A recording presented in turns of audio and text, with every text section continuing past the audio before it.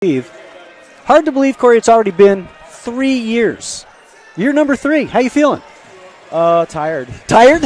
and was the game tiring, or are you just tired because of the whole process? Every game is always a lot goes into it, so I always feel that adrenaline at the beginning and then that sort of adrenaline dump at the end, so it kind of hits you. So, yeah, 3 years has gone by pretty fast for sure. So. For sure. Hey, great game against Sac State, getting the win against that D1 program. Coming in here hoping to not have a letdown after a game like that. How do you think the girls reacted?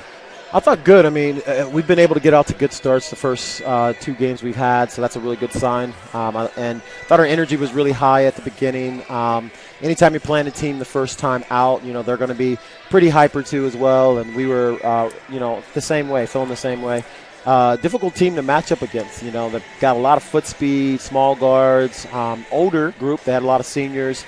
So we knew kind of matching up was probably a key of staying matched up, we're still working through our lineup. So, yeah, I think it starts with effort and the controllables. I saw some good things today. People I hadn't seen play before. They're new to the program. Naomi Davidson, talk about her a little bit.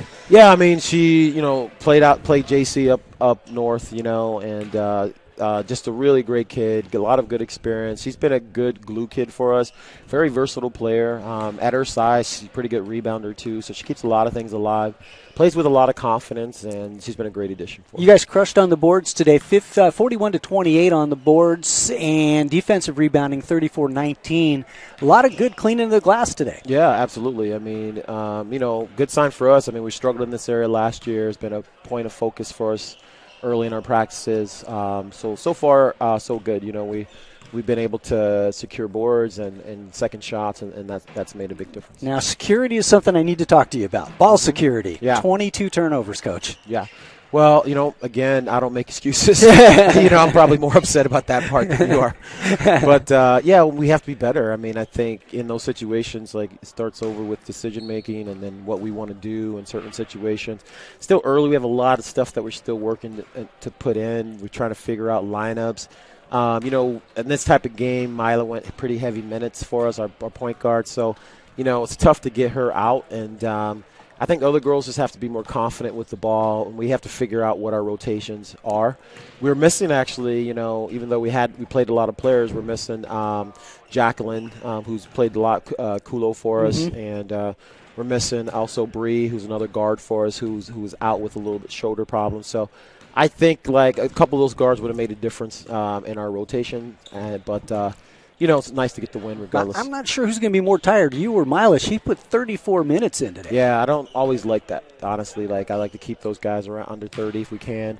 But we have some people that just need a little bit more time, and we'll see how it develops. It looks like you've got some good depth going for you this year. Yeah, hopefully. Yeah. It's all about who you play, right? Exactly. I always say depth is you play some D1 team, you may feel like you don't have any depth. Can I get 6 people out of the stands to help us out here, please? But I'm happy with what I see. The girls are working hard, hopefully buying in. And, it's a sacrifice, right? Because you got players that want to be on the floor, and hopefully that they maintain that aspect. Yeah, everybody's going to play together. It's a team sport, and if you can get them all to buy in, and so far so good. And I like the energy. I like the pace with which you played. You made some free throws, but coming out and hitting those couple three-pointers early in the game really set the tone. Yeah, makes a difference. We have some good shooters. Andrea, she's been shooting the lights out in our early part of our practice, and Natalie as well. So we have even another girl, Shatil, we're not gonna have her till the second part of the season. One of our better shooters. So